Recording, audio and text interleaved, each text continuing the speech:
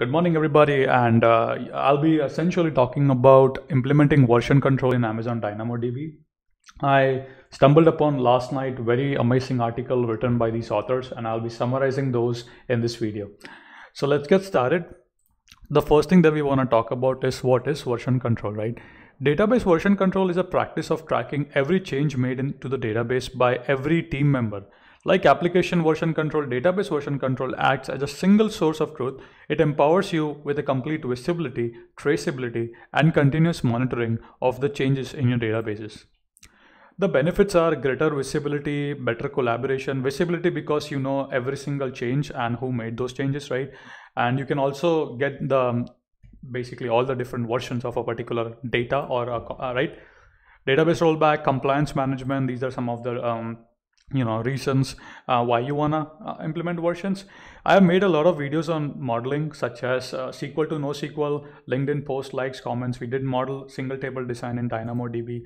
We also model ticketing systems such as ClickUp, Jira, right? We essentially understood how we can achieve that, and a small example of watch list. All of these were some data modeling exercise that I have posted on my channel.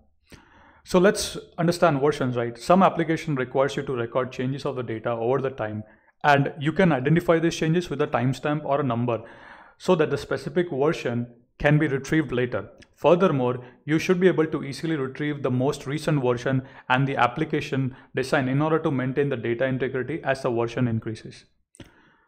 The author says there are two types of version, that is time-based and number-based version, right? Now let's discuss what time-based version is. Now here the author gives a very nice example. Consider you are trying to model a factory that has many parts, and each part sends the state of each part will send the state every 2 minutes, right? And you are essentially asked to record the historical state of each part in the database. Here, author shows a very beautiful example, right? So I'll try to take my pen. Let me just take my pen. So here what we are saying is basically an equipment, right? If you observe carefully, an equipment, right? Equipment has several state, right? And the way author is modeling the different version or different state here is through a timestamp, right? And at the end, we have the metadata. The metadata holds the information about the equipment, such as equipment name, factory ID, line ID, etc., right? So if you do observe carefully, now if I want to retrieve the latest copy of the data, right, what I'll do is author again shows a code example as well. For example, here the author first inserts the data into DynamoDB, right? And then what author does is basically, if you observe here, the author specifically says scan index forward is equal to false. Now, what does that do? I'll try to explain. As soon as you do that, right? This is how your DynamoDB is, right? It will go from top to bottom, right? As soon as you say scan index forward as false, now the order is reversed. So the metadata will appear on the top list, right? And then the next item would be your latest version. So consider this as this particular item. If you do scan forward as false, so now you will have a metadata here, right? And then of course it'll be reversed, right? So the latest timestamp will appear here, right? Whatever that is, right? So hopefully you do get the idea, right? So now you do have all the versions of particular state, right, of the part, right? And you can easily retrieve the latest version if needed. Please come and read more on the slides if needed, right? Now the second approach here is the number-based version, and again, as the name suggests, we are taking the same example, but now we are using numbers essentially to version our data. Now, how does that work is basically, if you observe carefully, we still have the metadata where we have the equipment name, factory, line ID, and then we have all the particular versions of the equipment, and we are essentially now modeling that through version V0, V1, V2. How that works in code, I'll show you shortly. The author has given an example. So what author does before we just go in, so let's say you want to insert an equipment. So first you will check whether you have something on V0 or not. If you don't have, you will insert it as the default as V0.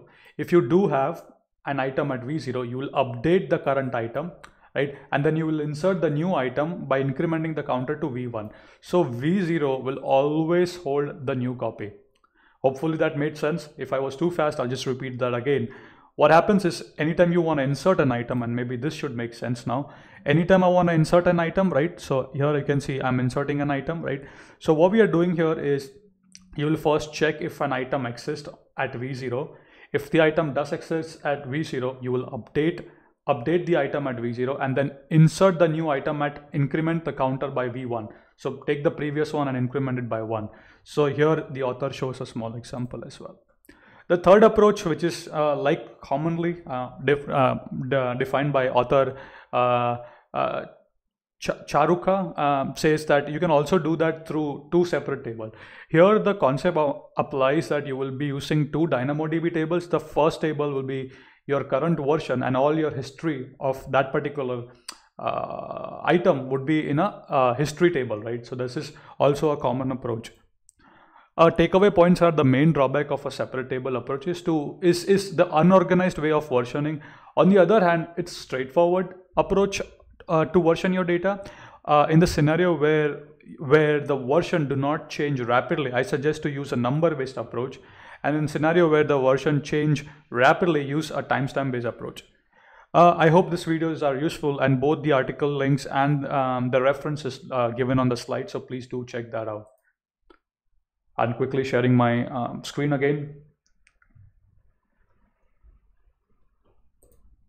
All right, so I did hope you guys did enjoy these contents, and if you did find value on this content, do make sure to share this video and like. I'll leave the slides that I have made for my personal use in the description. So if needed, please do check the official source that the author has written. Thank you so much, and I hope you did find value on the content, and I'll see you guys in the upcoming next video.